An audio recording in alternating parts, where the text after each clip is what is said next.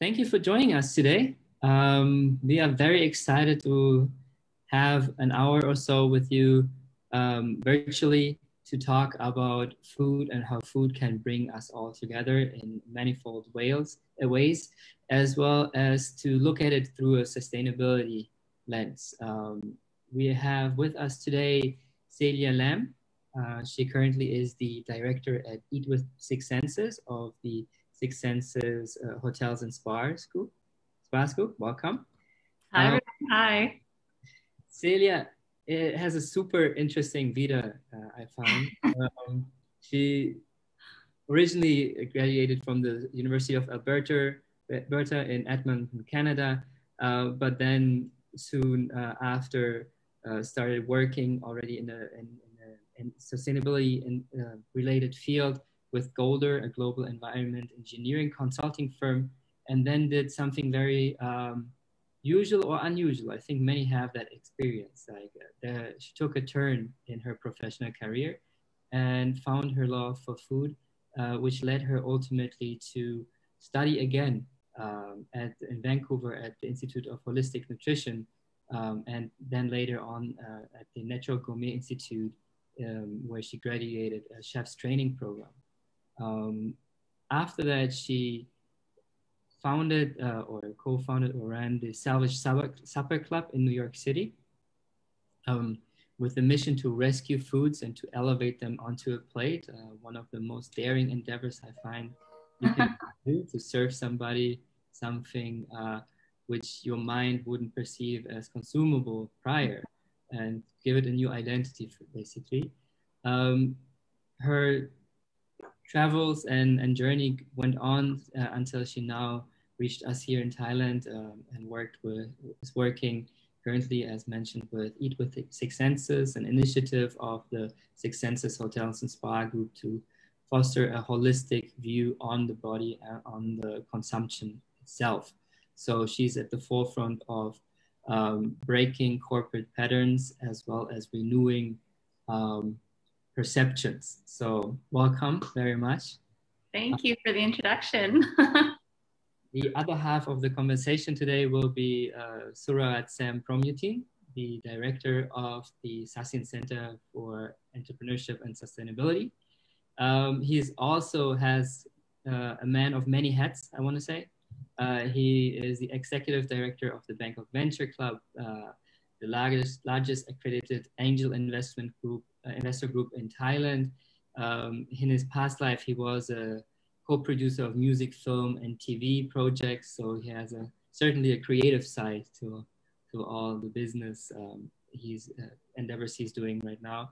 He himself also founded and ran a startup, Style Hunt, and ran in Silicon Valley and went through multiple funding rounds. So he has an exclusive experience as an entrepreneur from that side.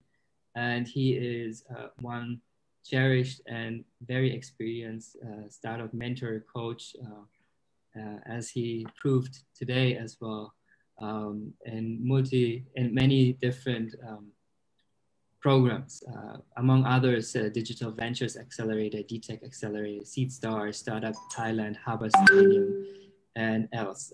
He's on the educational perspective. He is a graduate of UC Berkeley as one of our own, an executive MBA graduate of the Sasin School of Management. So welcome, Sam. Thank you. And with that, I would like to hand it over to you. All right. Okay, so I'm really excited to have this conversation with you, Celia.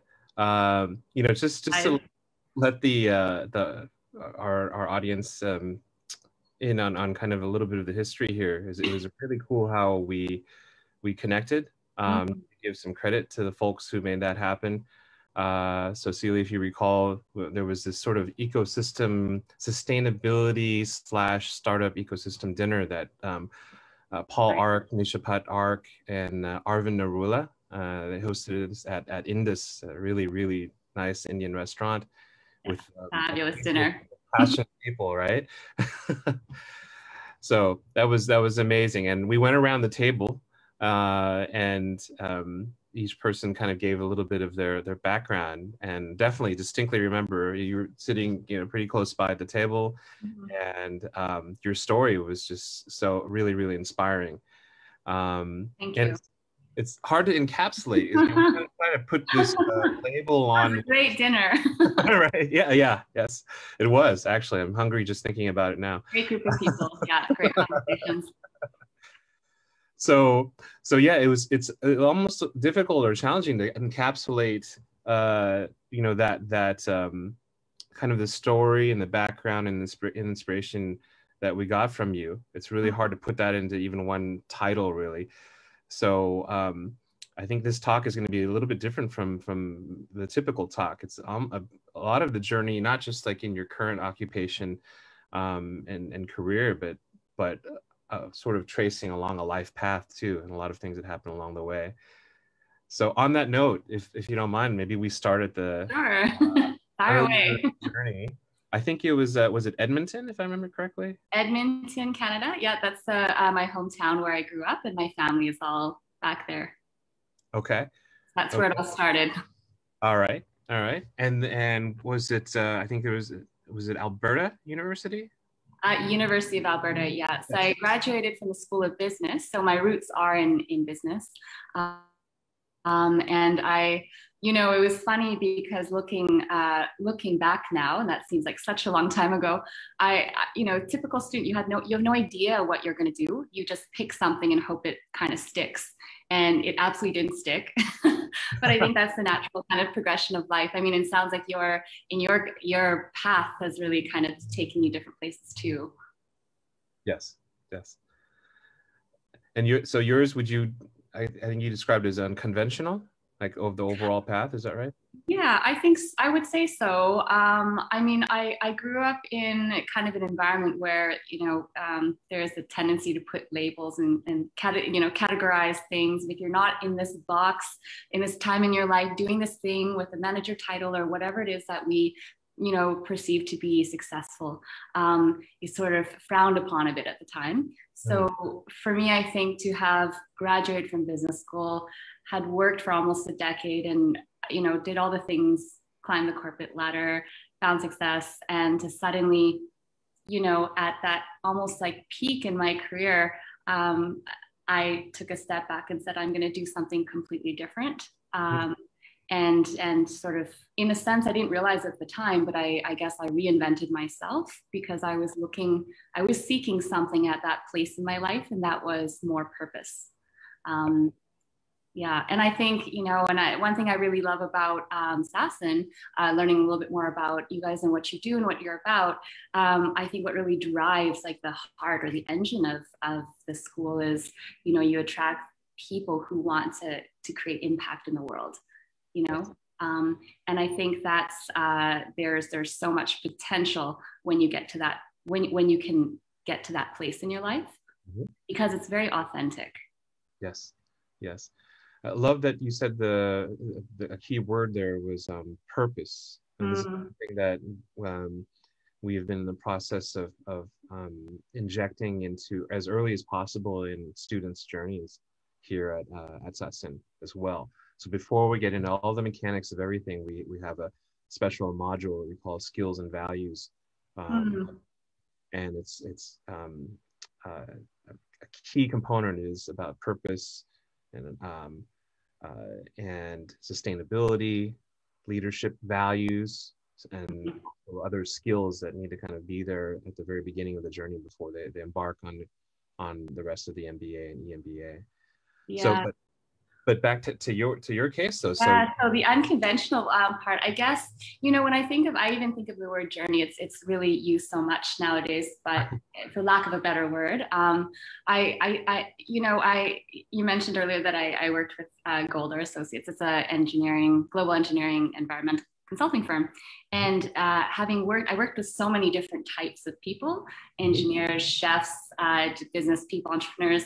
And it's really interesting because part of what I took away working at the engineering firm is that, oftentimes it's very methodical linear way of thinking.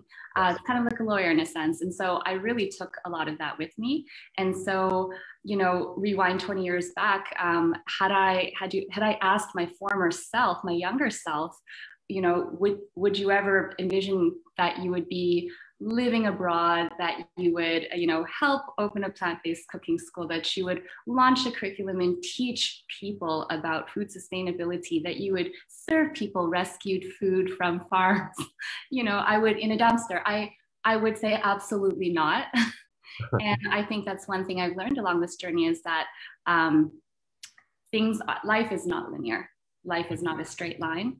And I think especially when you're wanting to when you're seeking opportunities, when you're looking for growth, it's important to be open to things because, and especially I find in the line of work I do now, when we're looking for solutions, when we're problem solving, oftentimes, especially in fields like sustainability, which is so broad, and there's so many people doing great things, but there's so many challenges sometimes to get people to understand or to get people to buy in.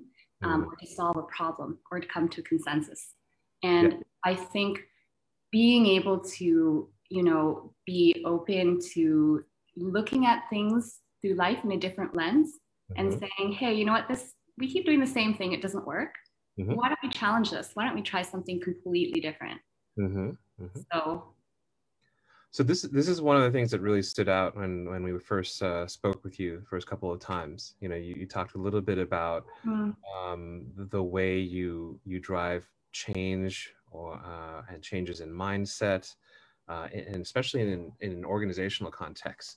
So would you mind maybe digging into that a little bit and maybe sharing some examples of how your experience was with that? Sure. You know, I have to say, when I found myself at the times in this journey, the last, you know, 10, 15 years where I was changing my career, changing really my own mindset, I really encountered a lot of different people along the way, personally, through work. And I found that there always was this underlying theme where there would be commonalities in people's perceptions of what they think something is. Like, this is what I think being healthy means, or being wellness is. This is what I think sustainability is. And I think that part of it is just getting people to break out, like, you know, broadening people's viewpoint on that. And a big part of that is understanding it's not coming right to the table initially and saying, excuse me, this is the initiative, this is the project, this is the thing, and I want you to like get excited and jump on board so we can check all the things off the list and achieve. Oftentimes we just, you know, people want to achieve things, which is great. I think the first thing is just understanding that everyone comes from such different backgrounds, such different perspectives and understandings, and you know, culture, religion, all these things shape our viewpoints. And it's saying, hey, let's just get to know people first. Let's build relationships. And then as that trust opens up, let's you know, let's, instead of trying to open the door entirely, let's even just getting a crack of that door open and getting a toe in, because that toe is that's the crack, that's cracking the door open for curiosity. And I think it's more important when you can, you know, it's like teasing in a way. You're like giving people a little bit of information and sort of drawing them in, compelling them to want to know more, and creating a great experience. If it's food and beverage, for example, creating a great experience that maybe it's not the super healthiest thing you made. Maybe it wasn't a salad or a green juice, because I could tell you stories about how I try to get hosts, our employees in Vietnam, to drink green juice, and it was just so far removed from what they know. They were like, this is tasteless, there's no sugar, you know, they want to put syrup in it, but you meet them in the middle. And so I made them a durian, you know, coconut milkshake, but there was no additives, no added sugar, it was just really beautiful, ripe fruit. But that's building relationship, that's getting them to know you a little bit. They're seeing you in a way that's like, this person isn't trying to impose on me their viewpoint, but they're respecting our culture. They're respecting who we are. They seem like they kind of know us because it's a big deal. You know, durian's a huge deal in Asia. It's quite a luxury thing. And what it did is it allowed that door to open just a crack for curiosity to come in. And once you have people at curiosity, you can go so much further. And what you're describing there, at first, I almost thought you were talking about the interaction with, let's say, guests or something in your establishment. This is actually with your own fellow teammates, so to speak, right? Yeah, and I think that's a really important thing that you touched on, is that, you know, especially when you're trying to launch something, whether it's a product line, an initiative project, again, it actually, your end goal is to obviously sell whatever you're selling to your customer base, your client, but it always starts with your people. People, like they say, it's your greatest asset. And what I found, especially when you're talking about things like food, wellness, health, sustainability, this is more, it's more than a project or a program. It's actually about culture. You're trying to get people to understand like how to adopt a lifestyle change. Yes. And that takes time. And the thing is, when you invest that time and when you build that curiosity and you grow it, you have very loyal followings, and you have people who become the best salespeople, regardless of whether or not they understand the whole technical aspect around it. Right. Because it's very authentic. It comes from a real place because they feel it. Yes. You know, our video right here is just, I can just see you and myself, but I can already imagine our senior advisor somewhere on the line, Alex Mavro, and I'm imagining his head nodding heavily when you said it's not just a project. This is something that he's tried to convey to us, and it's actually, I have to tell you, it's taking some time for us to fully, or for myself to fully digest. I get it now. It totally resonates with what you're saying. It's just so much that it's not something temporary and finite and one time. Culture and mindset, and you know, these are kind of alternative ways to think of it, but it's definitely not just a project. Very adamant. Yeah, and I mean, if you think about it, in the grand scheme of things, how many projects are there? How many initiatives or things get launched? We are like one tiny fish in an ocean of many fish. So what that does by investing in people and building the culture is it actually gives you some longer term sustainability in, you know. Those terms right there, they're so intertwined, you know, longer term sustainability. It's actually, it's like right in the fabric of even the notion of sustainability, right? By definition, it could be long term. Wow, very cool. Just for the benefit of some folks who might not know about your, if we fast forward for a second, and we can be a little non-linear, just, you know, sure. We'll jump to the present for a moment, and just to provide a little context for what, can you share a little bit about your current role and what you're doing? Sure. So I work as part of the food and beverage team for Six Senses, which operates hotels, resorts, and spas around the world. We're kind of like a boutique luxury brand that is really, really, I have to say, really embraces wellness and sustainability. And it's, we say this, and it might come off a bit cheesy, but we say that it's part of our DNA, and it's actually true, because it's not something we pay lip service to. Like, we don't have, some companies might have a CSR initiative and, they say it, but actually it's not really part of the fabric of the culture. People don't really buy into it. No one's really talking about it. We're constantly, I think, pushing the envelope of what's next, what can we do to continually improve. And so my role, I joined about actually my 4-year anniversary with Six Senses was yesterday. Congratulations. Thank you. And part of what I do is I help to kind of create and develop the concepts around how we want to do better food. And that goes beyond just healthier food. That absolutely is one component.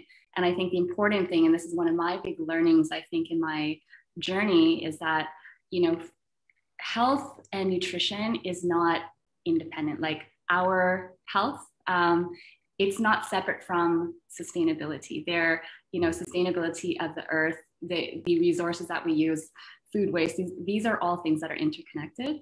And so I see my role as kind of a holistic one in how we kind of connect the dots between food sustainability and health. And how do we, what that means is how does that translate into how we operate our hotels?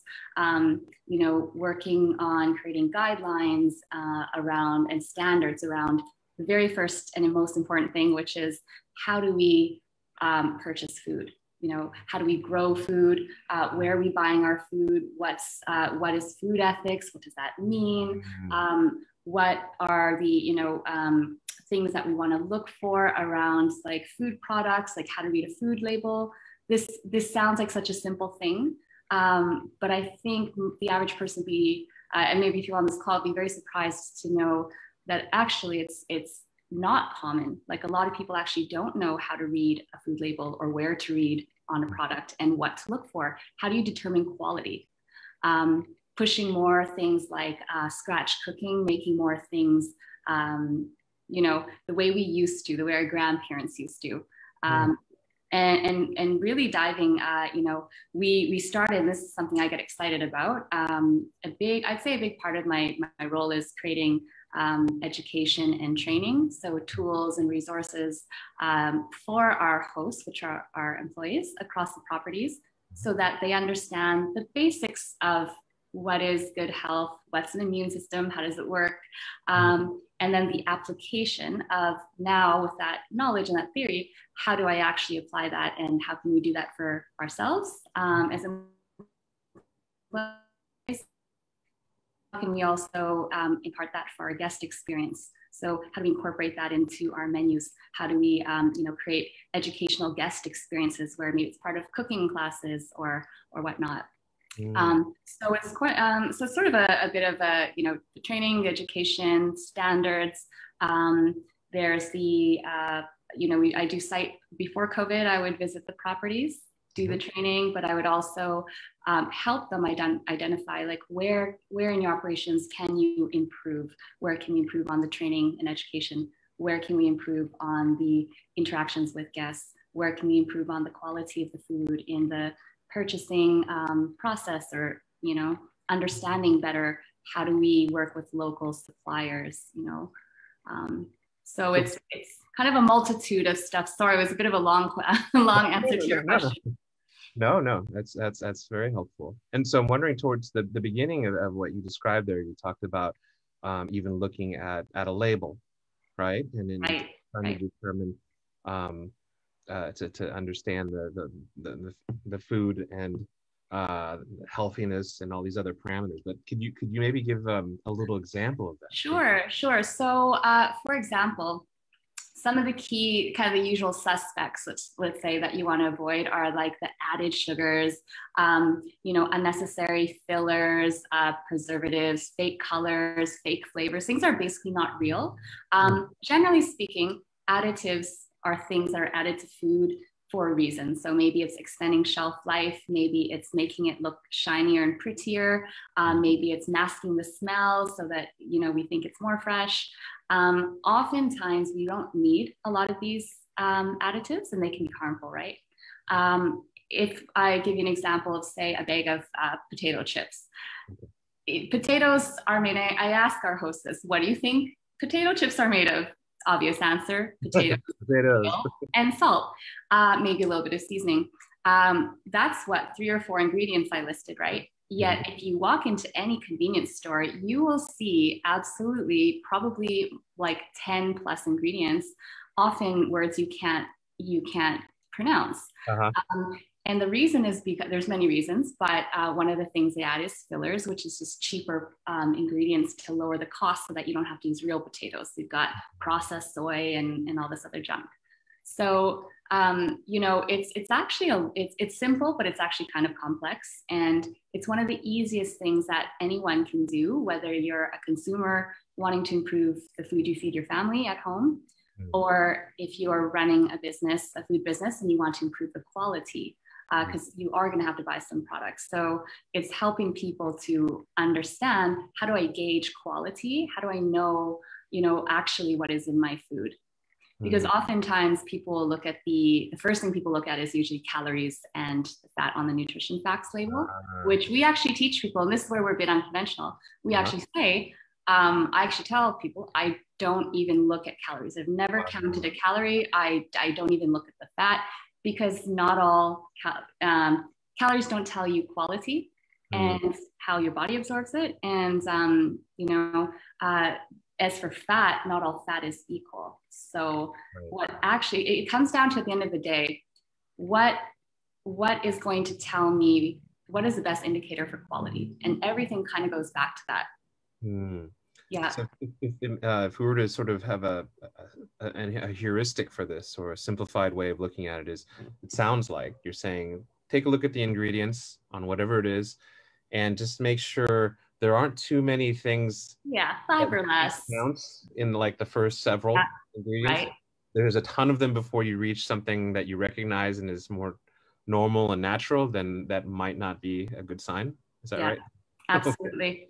And, nowadays it's really important, because actually a lot of people are developing food sensitivities and allergies, especially children, because of the, increased exposure to toxins. And so if we're anyone that's in the hospitality world, if you are in food service and you're working with food and you're feeding people something and you're saying on the menu, on the label, it's gluten-free or it doesn't have, X, Y, Z, and actually it does, because you didn't do the due diligence to actually understand, what's actually in that product. So there's a lot of reasons why we do that. Okay.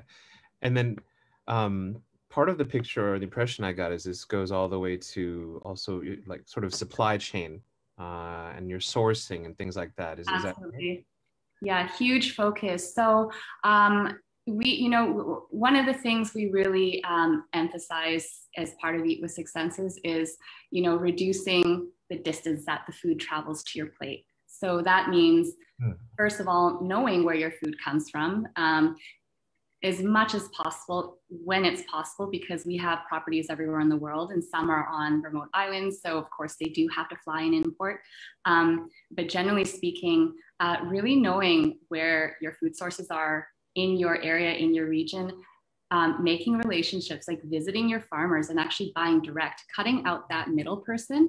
Wow. Because for a few reasons, when you have the more people you have in between the farm and you in that dinner plate, you have one higher risk of now in today's climate with COVID, you've got that risk of contamination. You've also got difficulties with transportation and costs because of importing and flying. And also, like from a nutritional standpoint, when food that's closer to you, when you're looking at produce, it's going to be, generally speaking, harvested when it's at its peak freshness. So that tomato or that mango is going to taste so much better and juicier because they harvested when they need to, instead of doing it a week early, 10 days early, because it has to make that flight and then it's injected with chemicals. Right. And the final thing I would add to that is when you buy direct from your farmers, so people growing the food who in society actually are, they actually live, they have a very poor livelihood. They're paid so little because there's so many hands that are in that chain. And so that investment in food, by buying direct, we're actually supporting our local farmers. We're supporting the people producing, our food. And I think it's sort of like a multitude of reasons. I see. And then not to mention carbon footprint, right? Carbon footprint, absolutely. The distance is not only about the cost, but also the fuel and things associated with that. Yeah, eating food local in season, like it's supporting local. There's so many benefits. It doesn't even make sense to, And I think what COVID did was, one of the things it did was shed light on the frailty of this crazy, mass production where it's a globalized food system and we're relying on specific things, we're relying on this transportation, and it crashed. You see it crashed in places like the United States where farmers were dumping perfectly good food like milk because they, the supply chain was not stable. And then you have all at the same time, people who don't have access to food. So I think there's a lot of things, a lot of focus now, which is really great, on how can we improve this situation? How can we, have more of a local supply chain? And I think one thing that we do through Six Senses that I really love is every hotel actually has an organic garden. And some have farms, like Yao Noi in Thailand has, chickens. So they've got, they have eggs. There's goats in some of the properties, Siggy Bay. They have camels. So it's a great way to kind of connect both our employees, our hosts, and also guests to that connection, that direct connection to food, and understanding like this is, a big part of why we do that is to create that awareness, right? I'm sorry, you said that this sort of direct connection through what means again? Just a direct connection to food. Like, I think that, and even for myself, I have to say, I grew up very disconnected to where my food is from. I lived in a country where it was cold 10 months of the year, and I hated tomatoes because they tasted sour and like paper. They were just disgusting to me, actually. And it wasn't until that was where again? Yeah, in Canada, because because you're importing a lot of it. It's not local because it's not the season. But we live in this world where we get access to our fingertips, food at any time of the year, right? From any corner of the earth. And so it wasn't until actually during my time at the Natural Gourmet Institute, when I was studying culinary in New York, and I volunteered for this food sustainability initiative called Salvage Supper Club. And I was essentially rescuing food. And this was through a very good friend of mine, Josh Troyhaft, who is actually the mastermind. The initiative was actually based on his master's thesis on food waste. And so he'd come to my school and said, hey, I'm looking for a chef, somebody who could help me go and rescue food from farmers markets and create this amazing dining experience for people using rescued food that otherwise would have gone to waste. And he wanted, the intention was to really, I think, inspire people through a unique curated experience. Not one where we were giving them stats of, everyone's seen the global food waste stats from UN, and they're so important. I've used it too, but I think sometimes this is a part about relationships and connecting to people. People just need to experience it themselves. You just need to give them a great experience with great food. And then we spark dialogue.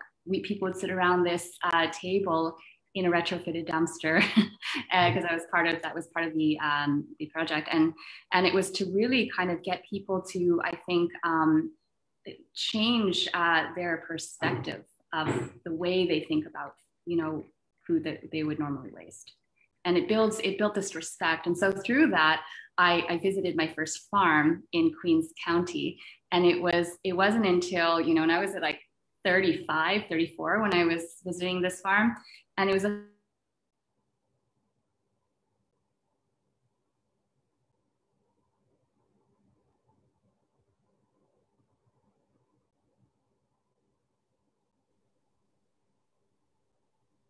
Yep. Celia, you still there?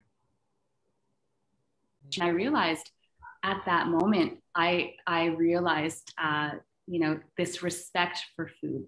That I developed that respect for food because you realize how much went into growing it. And I saw with my own eyes, the inequity in the food system, that you've got this great organic farm producing amazing nutritious food, and yet they have all kinds of food waste, not their fault. And it's partly due to the system or the lack of infrastructure in the system.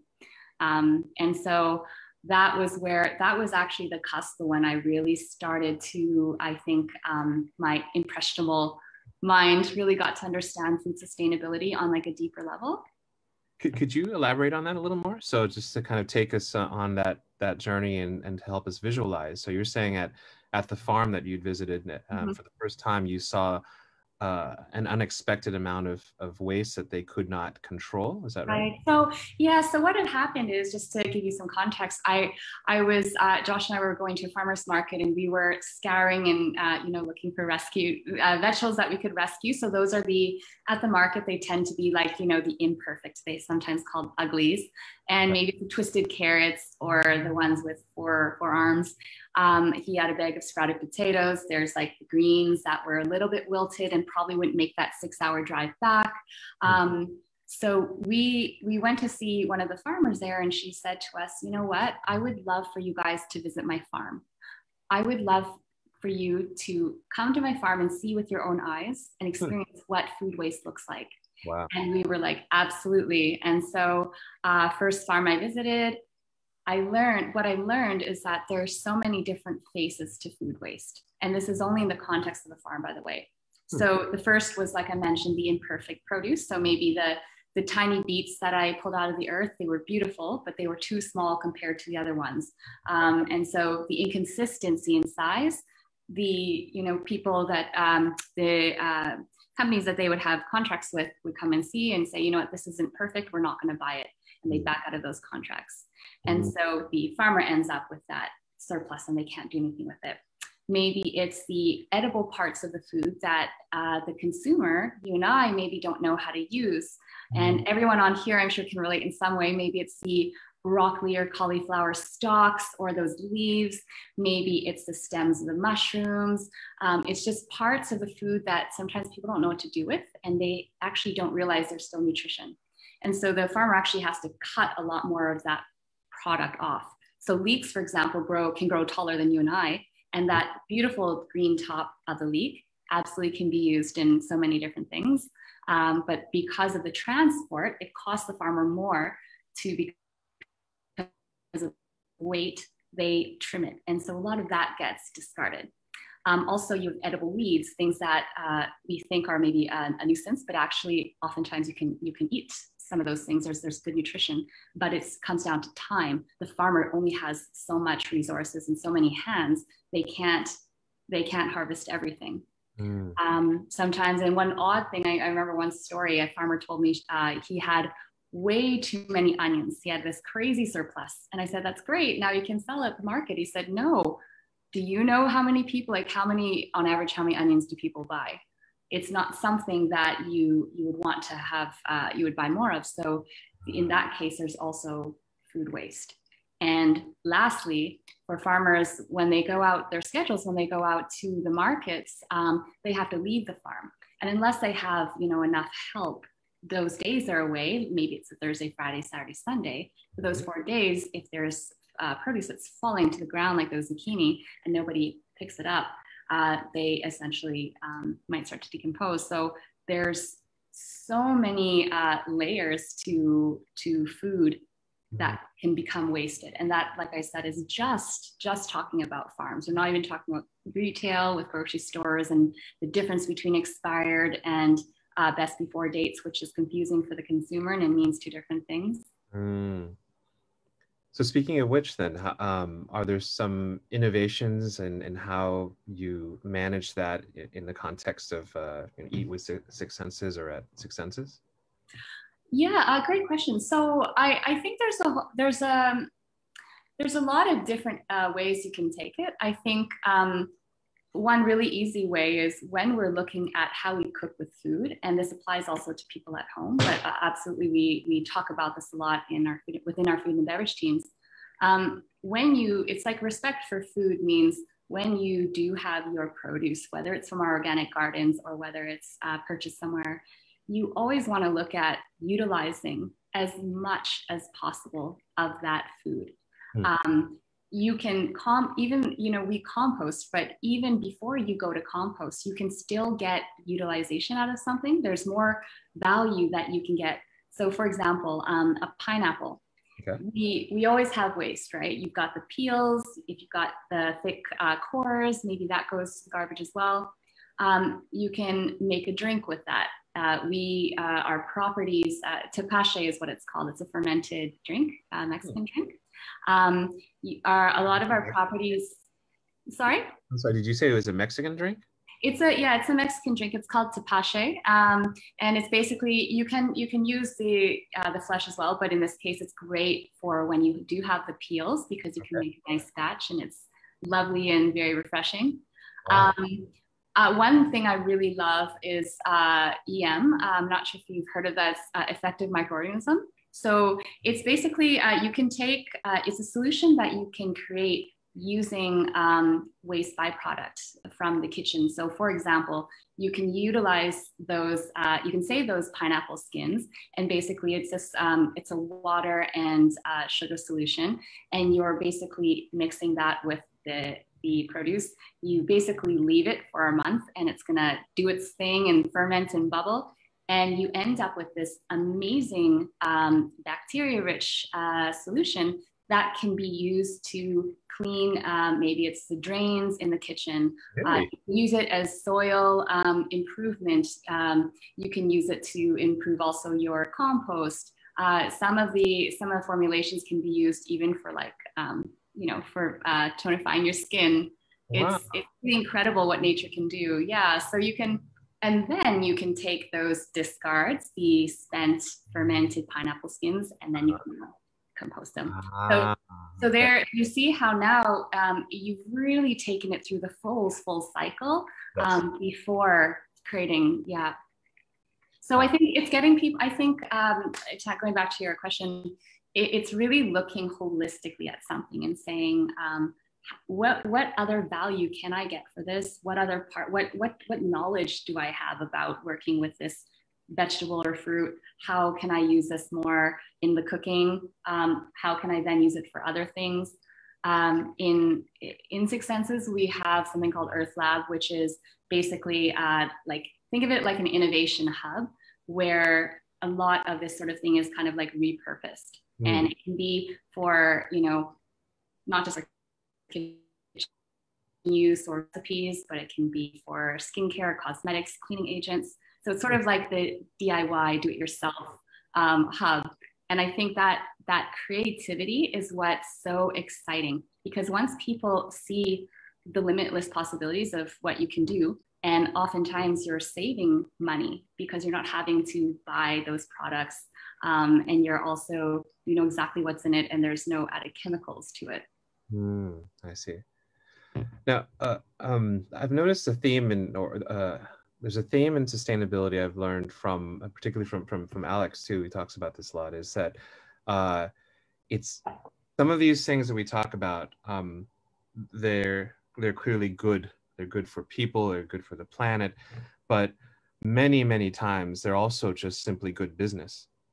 Absolutely. Absolutely. Right? So I'm wondering if some of the things that you just talked about, have you, wearing another hat in your capacity and wearing kind of the business side, have you had an opportunity to look at some of these through a business lens and validate and see some of that happening? Absolutely. I mean, there's, I love that you brought this up, Sam, because I think oftentimes I've heard from various places that comments like, oh, sustainability, it's going to cost more to invest in this tool or this thing, or I need more manpower, I need to hire an extra person to do this. And actually, at the end of the day, and again, it's a holistic look, right? It's not one thing. It's many things that you do. There's so many tools in our sustainability toolkit, right? And at least in the context of food, if you are buying more local, majority of your food is locally sourced, and you're producing stuff in-house yourself, you're making things, you are already going to see savings from that. If you are, if your kitchen's implementing as more of a whole food cooking, zero waste approach, and for example, you've got bones from the fish or from your meats, or the offcuts every day from the produce trim, because a restaurant or a hotel goes through tons of produce, and that, instead of getting thrown away or even composted, is put into a stock pot, and you consistently make stock every day. like that. You engineer your menu so that you're incorporating things that utilize those recipes or bases. That's efficiency. So there absolutely is cost efficiencies from for taking a more sustainable approach. So that's and that has absolutely come up in conversation or discussions many times when people do ask, and it's a valid question. Will this cost me more if I invest? If I pay for that real maple syrup, that costs 10 times more than the fake Aunt Jemima's. That is a definitive yes, it is. But it's that's a linear question, and a linear answer would be yes. But because we're talking about embracing unconventional thinking, then we talk about holistic. Actually, let's look at the holistic picture. Let's not just look at this one thing in isolation, because you never cook with, for example, in one ingredient. It's always a range of ingredients, right, that make up a great meal. Yes. Very cool. And when you embarked on this type of mission and effort, did you find, I presume you ran into friction, folks who might not, who might be skeptical of this, and specifically in your organizations or management and things like that. So is that the case? And if so, how did you deal with that? How did you manage that? Yeah, I think, like I mentioned earlier, worked with so many different types of people come in from different places. Anytime you're in an international organization, you've got different cultures. Absolutely, people are going to have differing viewpoints, and especially when you're talking about food, and especially when, going back to one of my first comments I made earlier about, people having, generally speaking, I found a very specific perception about wellness and health. And so if you enter, walking into that, the first step is actually just getting people on the same page and saying, hey, actually, that's not what I'm here to do. And actually, this is what I'm here to do. And this is the value it's going to bring to you and to bring to your property or your team, et cetera. So I think it's just I see it as part of the process of just getting to know people and letting them get to know you and understanding where you're coming from, and them knowing you're understanding their obstacles and challenges and things that they experience in their role. Because once you break down those barriers, then that friction tends to dissipate because you're kind of on the same team now.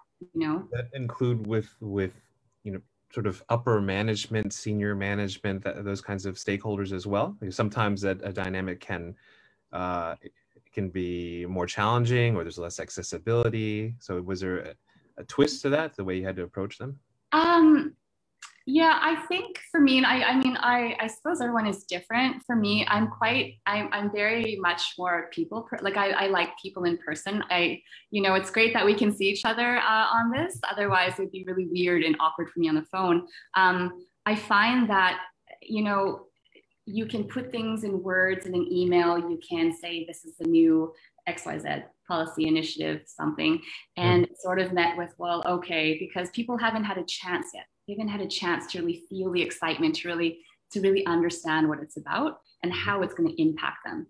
At the end of the day, people want to know, how is this going to improve my life, or improve whatever situation they're in. So what I found is that once I've had a chance to meet them in person, but even before that, before a site visit to a property, I'll always have set up a series of calls so that we get to know each other first. It's kind of a bit of a warm up, because the worst thing is just doing a drive-by and dropping in, and it's like you're an eagle that's landed, and it's like, oh my god, all these things are going to change, this person's going to tell me I have to do all these things.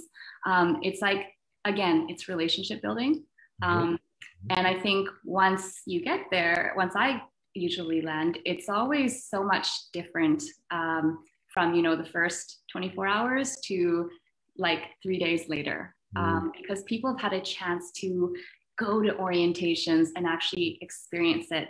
And I think for myself, I really believe in being real. Like whatever it is that, like, I don't want to sell somebody something. Like I always want to first of all experience it myself. And the second is I try always to relate things to people. I think it's important to meet people where they're at. So if I go in, and of course you've got your template of whatever it is you're going to present or talk about, but I always customize it and tweak it to the location. Where am I? What is growing around here? What's in their garden? What do our employees see?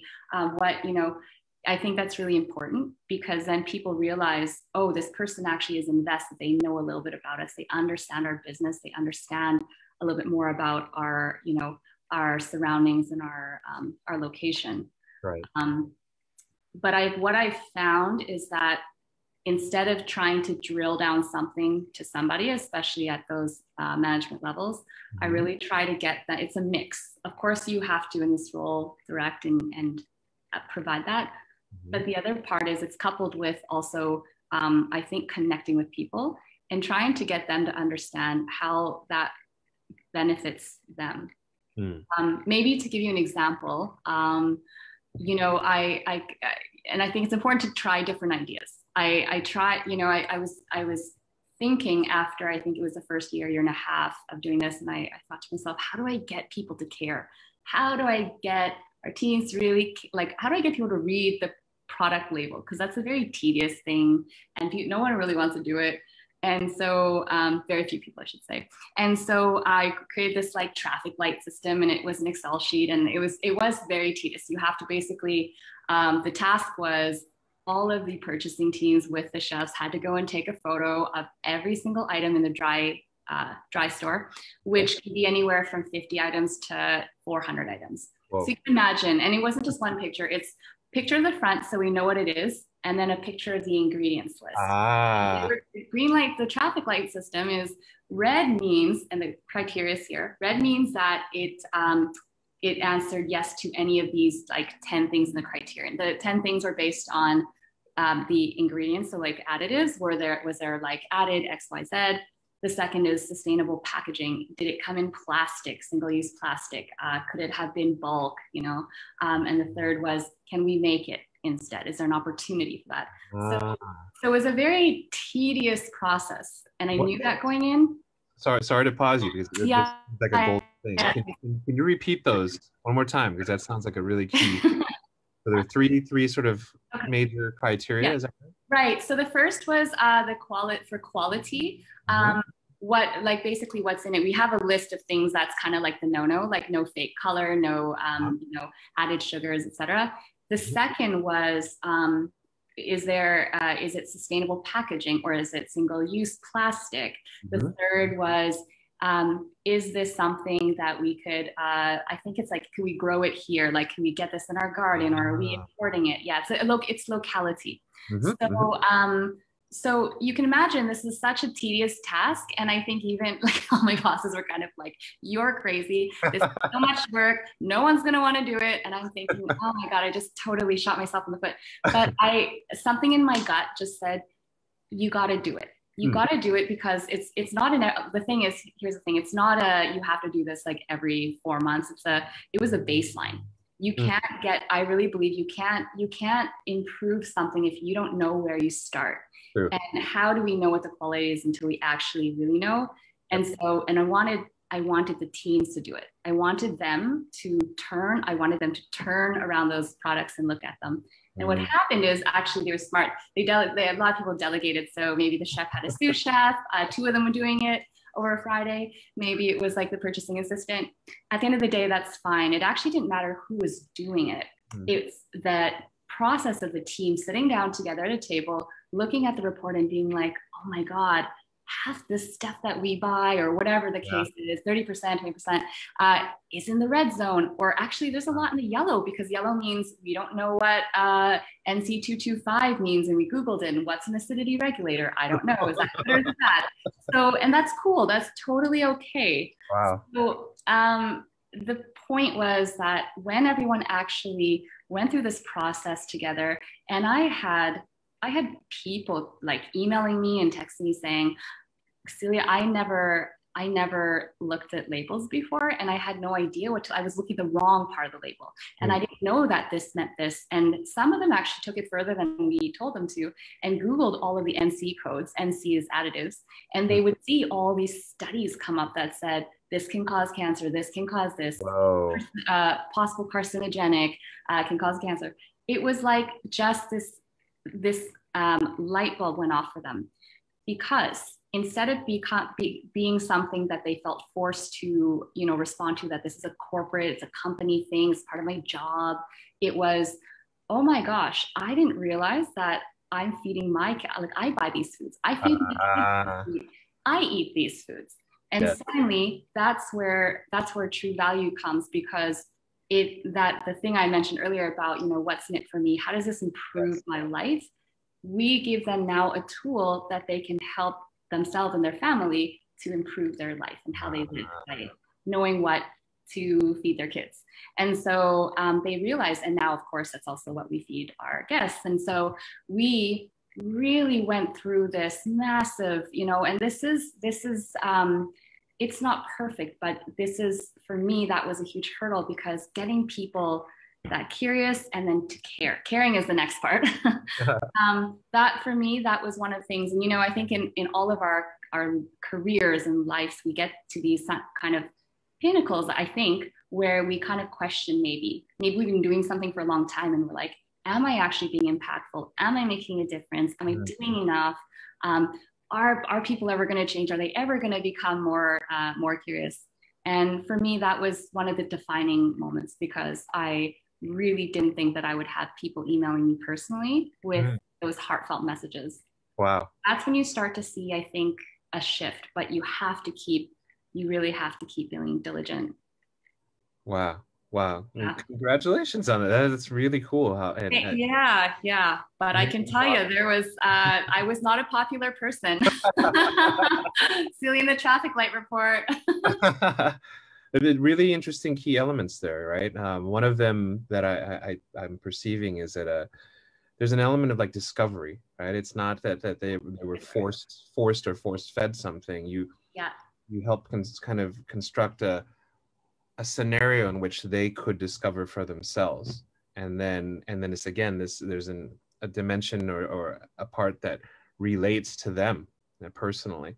You seem like really, really key things. It makes sense even more now. If I think back to the beginning of our conversation, it's very much the same theme. I love that word you use. Yeah, I love that you use the word discovery. It's because it's very tactile. It's very like engaging, and I think that's what needs to happen in many of these cases. People need to get their hands, in dirt, growing things. They need to be, cook in the kitchen, cooking things. They need to actually read the food they're buying. And some people do, I mean, to their detriment, I think they just didn't realize how bad it was, because again, no one really looked at the holistic view. Yes. Yeah. It's not that bad. It's never that bad. It's just a little bit, just a little MSG, just a little sugar, just a little bit, it's really interesting. Yeah. It's similar to what happens with our whole world in aggregate as well. Okay, just so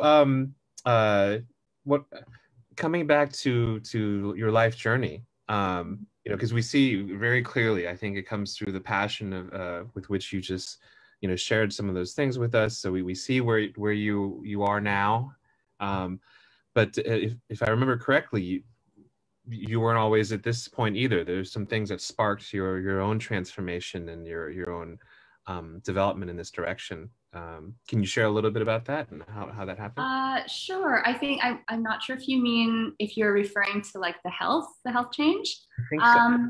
Yeah. So, where life took kind of a very, unexpected twist, I should say, is, at that cusp where I was in Canada and I was, at the top of that corporate ladder. I had got the dream job I wanted, and everything was great on paper, but I just felt like something was sort of missing. I think that soulful purpose that was missing. And one day I was getting ready for a meeting with my boss on the East Coast, and I'll never forget this. I woke up one day and I started to see these little like black flecks, kind of like rain falling from the sky. And I thought it was just dust in my eye and went away. And then the next day came back and I went to the doctor, and long story short, it turned out I had developed a case of retinal detachment. And it was, so an eye, I basically had like an eye injury, and it was quite serious. It was one of the most severe cases, and I was quite young at the time. So I went to the hospital. I had multiple complications. I was actually off work for like 2 months. It was quite an ordeal. And I actually, a series of complications kind of blocked the vision in actually this right eye. And it wasn't until only, I think, last maybe 2 years ago, I was able to have a procedure. So for almost 7 years, I basically didn't really see out of this eye. Wow. So I was learning to adapt to life again, which was really hard. And it was during this time that I really did a lot of soul searching. And I said, you know, what is it that I'm so scared of that I can't, you know, follow my heart and do the things I really want to do, which was at the time go back to school. And instead of, at one point it was to do MBA school, but then because of the situation, I think I was so compelled to learn about food, and I wanted to understand the mechanics of, you know, how does food and nutrition work? How does your body factor in? Like how can food be used to heal us while at the same time, you know, clearly cause illness and injuries? So I went on a bit of a, you know, I guess a soul journey to understand that. And that was what precipitated going to holistic nutrition school in Vancouver. But I think it was actually, looking back, it was a larger calling. I think I wanted to metaphorically learn how to see the world in a different lens, with different eyes. And I wanted to kind of challenge the status quo for myself at the time, which was, you know, the belief system that I had grown up with that was imparted on me. And a lot of that was filled with fear. So I went to nutrition school, and then I moved to New York to study culinary, because I felt that there was a really important piece there to understand food more. And it was at that moment that I had to let go of, you know, the corporate career and the perceived safety net of having the job. And then I just sort of let my gut guide me wherever I went. So I guess that this stage, the unconventional part for me is that the old Celia, the very linear, worked with engineers Celia, would have said, absolutely not. You have to know exactly what you're going to do. Like, you need job security and, you know, insurance, all of those things. Instead, all of the opportunities that came my way after that point, when I made that pivot in my life and went back to school, were so organic. I never, you know, really ever planned to move to Thailand to, you know, open a plant-based cooking school and teach there. Wow. I never planned to work for a hospitality brand and, you know, travel around the globe teaching people about food sustainability. So that, I guess that was the very unconventional part, was just sort of having trust that if you know, believe in something, whatever you believe in it wholeheartely, you know, stay true to your integrity. And that whatever it is you're seeking, that purpose-driven path, follow it, because it will naturally lead you to the place that you want or need to be. I feel. I think that it's that authenticity that you just can't fake that. And I think it brings good energy, the right energy to you. Just like I feel that's how we met through Paul and Nisha, and, you know. Yep. Very, very cool. Well, I've never tried this. Can you high five on this? All right. Well, I think we've, time has flown by really, really quickly. So I think we were out of time. Yep, Raphael has popped up. Sorry, I didn't mean to jump right there. No. Go ahead. Yeah, I thought, thank you very much. Like, it has been a blast to listen, and it's, I think, really, really insightful. And I think we talked a lot before when getting to know each other and what we wanted to do today. I think you really like some people on Facebook already commented like fruitful tips and sharing, caring is sharing. Like it's you had some Awesome. true gold nuggets in there. So much appreciated. Thank you very much. Thank you so much for having me. Thank you, Celia. Yeah, I think everybody is still processing, I would say. We don't have any questions. Earlier, Alex mentioned that, Sam, you were spot on with your comments. Thanks, Alex.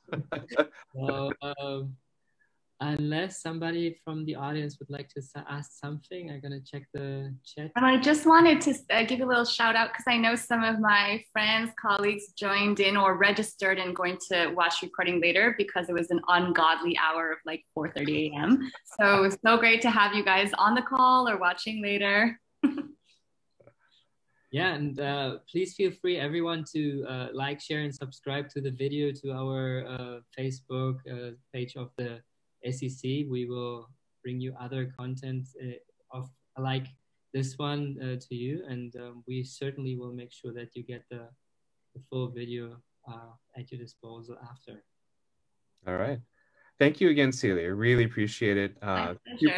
Super inspiring, and then even more. I mean, we really got to. That was a cool journey. Use that word again, even in a lot of fun. All right, take good care, and yeah, hope to see you again sometime. Sounds great. Okay, and thank you to our audience. Thank you so much, whether you're seeing this now or later on. Really appreciate it. I hope this is a great opportunity to connect through our community. If you have questions or yeah, even for questions for Celia, you're welcome to reach out through us as well. So we hope to see you again. Thank you very, very much. Have a great evening. Stay safe, stay well. Bye, everyone. Bye. Bye, Sam. Bye, Raphael. Bye.